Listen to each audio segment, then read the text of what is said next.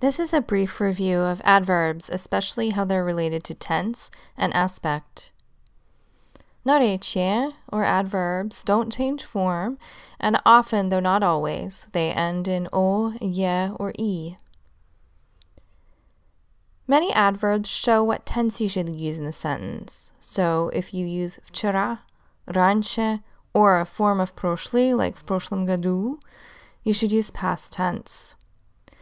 Sometimes сейчас or сегодня show that you need present tense, although not always.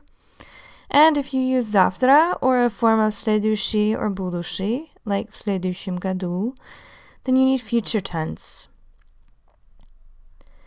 Some adverbs will show what aspect you need to use.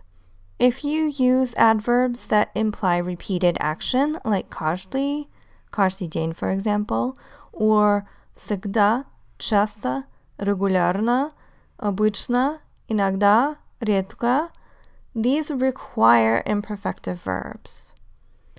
Also, adverbs that show duration, like долго, for a long time, or весь, like весь день, all day, or if you have a time period in the accusative case, like 2 часа or всю неделю, those will also require imperfective verbs.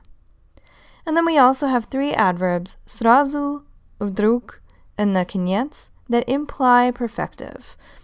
They are not as cut and dried as the imperfective ones, but сразу because it means immediately, вдруг because it means suddenly, and наконец because it means finally, tend to show that you will need a perfective verb.